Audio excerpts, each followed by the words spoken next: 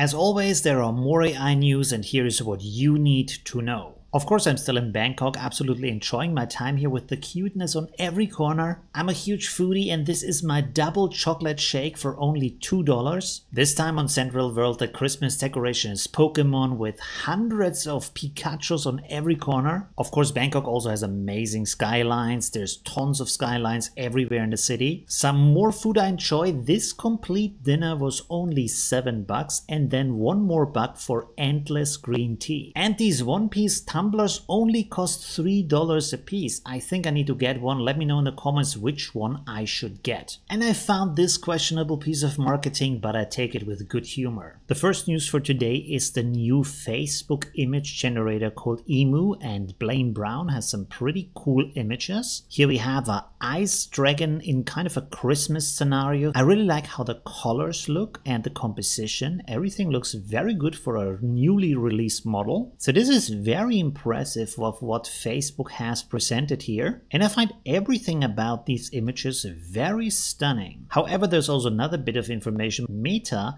used 1.1 billion Instagram and Facebook photos that are publicly available, which means user data. So whatever you have uploaded to Facebook and Instagram could have been used to train these images. And that's kind of interesting, especially from a privacy issue, because these are not artist works, these are private images. Of course, they're shared publicly, but still they are from individuals, not from professionals. But let's have a look at the video from the Facebook event. Before today, we haven't talked that much about our image generation models.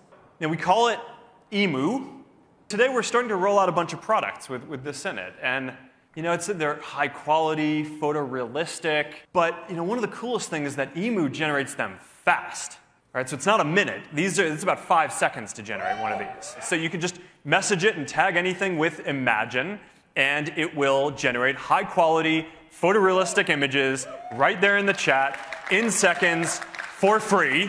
The next bit of news is very important and very close to my heart. Event by CivitAI. It's called Get Lit and Give Back. Now it's a little bit hidden here in the announcement, but actually this is about juvenile diabetes research. So everything that you donate in the course of this event will be matched by CivitAI as the amount and then be given to this foundation for the research.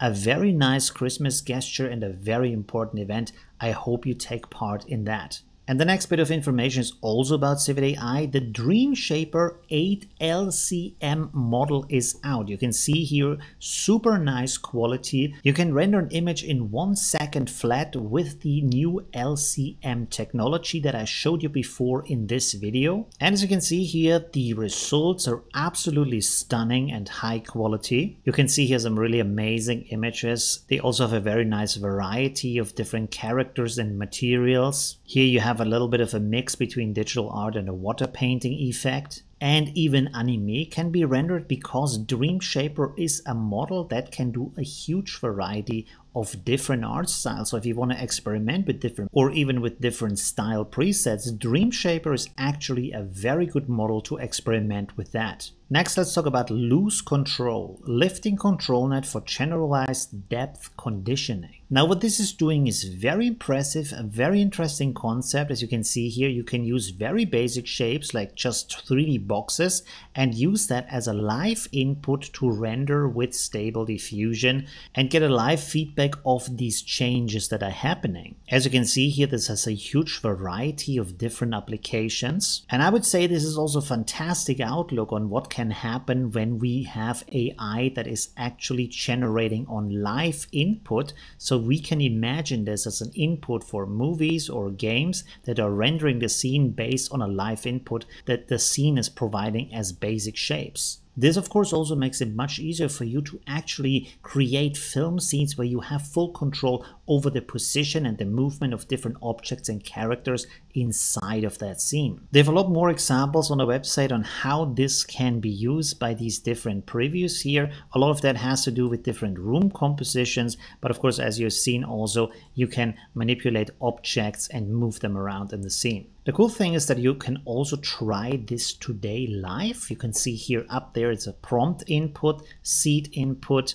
and down here you can manipulate this kind of 3D shape. You can make it wider, and you can also adjust the camera to get closer to that. You can rotate the camera. Everything here is a little bit clunky, and also the rendering down here is very slow because a lot of people are using it, but it gives you a chance to experiment with this at least a little bit. And there is even more fantastic news for AI video generation. This project is called Motion Control. And as we can see here in the examples, this enables us to control the camera movement, angle, and rotation inside of the AI video, bringing us much closer to becoming AI video directors. And another fantastic thing you can see in the lower examples is that this also allows for the control of objects inside of the video. The interesting thing here is that the objects even follow the logic of how they are supposed to work. So you can see that the wind charm on the right side is actually dangling in the air, while the sunflower on the left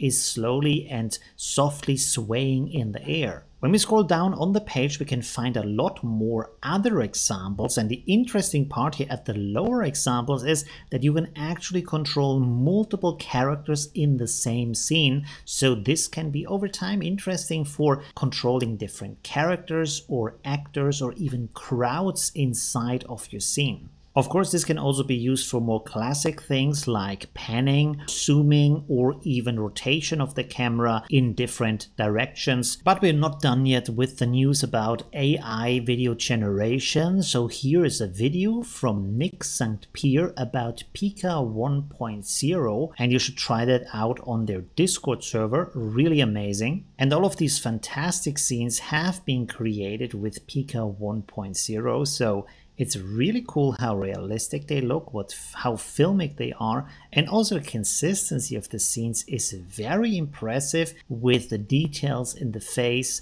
with the cinematic expression of what we see in the scene. Really, really stunning. Now let's also check out some fun and innovative community projects. Here we have the SD Christmas Card Factory uploaded by Neural Lunk. You can download that ComfyUI workflow for free. And this is hosted, of course, on the OpenArt website, which is quickly becoming the database for ComfyUI workflows. You should check it out, not just because there is still the contest going with a prize pool of over $13,000, but also because you can find here many workflows for all things from image generation to IP adapter to video generation to animate diff. There's a lot of different things to explore here, and all of these workflows can be downloaded for free. Next, we have a really cool project here from a Reddit user. He combines SD Turbo with Stable Fast to create 149 images per second with Stable Diffusion.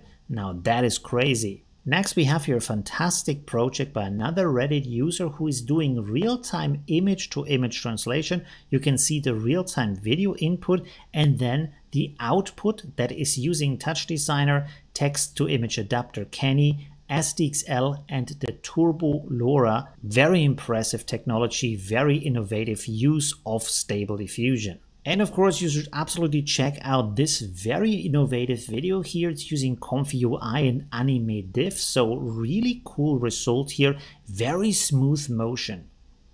I'm absolutely impressed by this video. Let me know in the comments where you see the future of video AI. Thanks for watching, and leave a like if you enjoyed this video. See you soon. Bye. Oh, you're still here. So this is the end screen. There's other stuff you can watch like this or that. It's really cool. And yeah, I hope I see you soon. Leave a like if you haven't yet. And well, yeah.